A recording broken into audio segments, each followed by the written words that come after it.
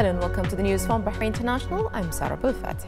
The representative of His Majesty the King for Humanitarian Works and Youth Affairs, Sheikh Nasser bin Hamad Al Khalifa, praised the victory of the Bahraini cycling team victorious Phil Bohos for coming in first place and obtaining the green shirts in the Tour of Hungary. Sheikh Nasser affirmed that this victory is an extension of a series of successes achieved by the victorious cycling team in major international events and attributed the team's success to the cooperation among the team's technicians, administrators and cyclists. His Highness highlighted that the past period witnessed a great advancement for Team Victorious, whether as a team or as individuals, as they achieved many distinguished results that contribute to promoting the kingdom in international forums and moving steadily in its contribution to the realization of Bahrain's economic vision of 2030.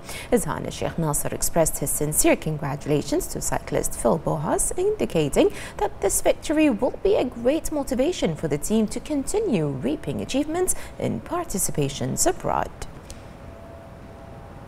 King Fahd Causeway continued to receive visitors to Bahrain following a decision by Saudi Arabia to lift a travel ban on its citizens according to certain regulations as part of precautionary measures to fight coronavirus COVID-19 and enable the causeway to resume its regular travel activities. Plans and procedures were developed to facilitate the flow of passengers, taking into consideration precautions and preventative measures recommended by the National Task Force team to combat coronavirus.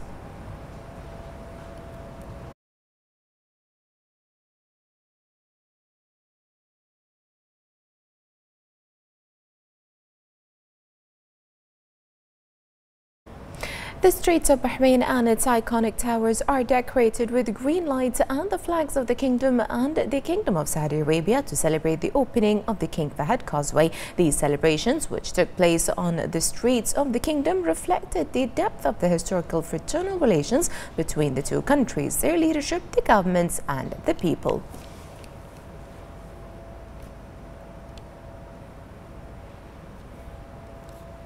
The Minister of State for Entrepreneurship and Small and Medium Enterprises, Dr. Ahmed bin Abdullah Bilhol Al Filasi, and the Minister responsible for the tourism sector in the United Arab Emirates visited Bahrain's pavilion at the Arab Travel Market Expo 2021 in Dubai and was received by the Minister of Industry, Commerce and Tourism, Zayed bin Rashid Al Zayani.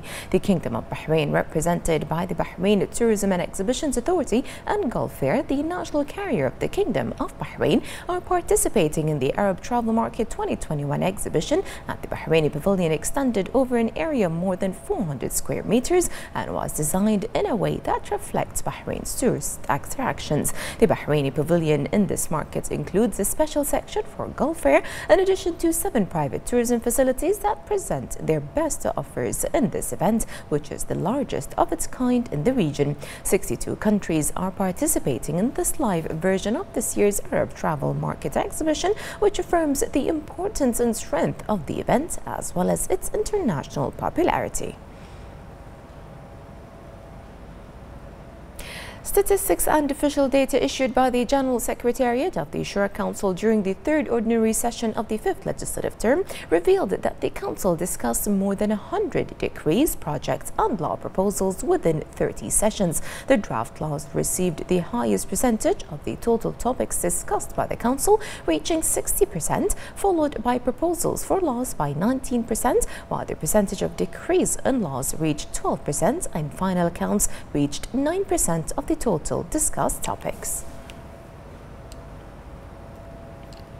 The Under-Secretary for Works Affairs at the Ministry of Works, Municipalities Affairs and Urban Planning, Ahmed Abdelaziz Al Khayyat, affirmed the government's keenness to implement development projects to meet the needs of citizens and keep pace with the urban expansion taking place in the Kingdom of Bahrain and advance economic development. The Under-Secretary for Works Affairs stated that last April, the Tender Board awarded 4 tenders at a total cost of about 3,328,000 dinars, adding that 12 bids were offered with an estimated value of more than 4,843,000 dinars.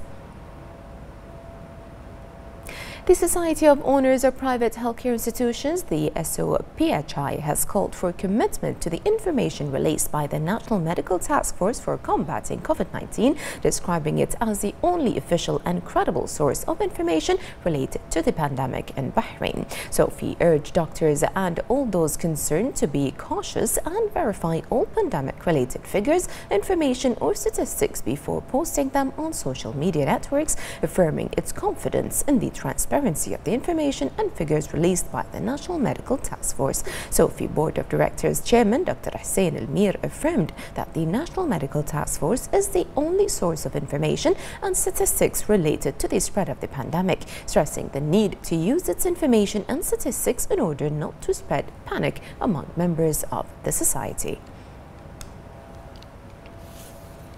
The national vaccination campaign continues to witness a wide turnout of citizens and residents. The Ministry of Health announced that 838,000 had taken the first dose of the vaccine, while 634 had taken the second. The ministry renewed its call for the community to commit to all precautionary measures and take the initiative to register for the coronavirus vaccination.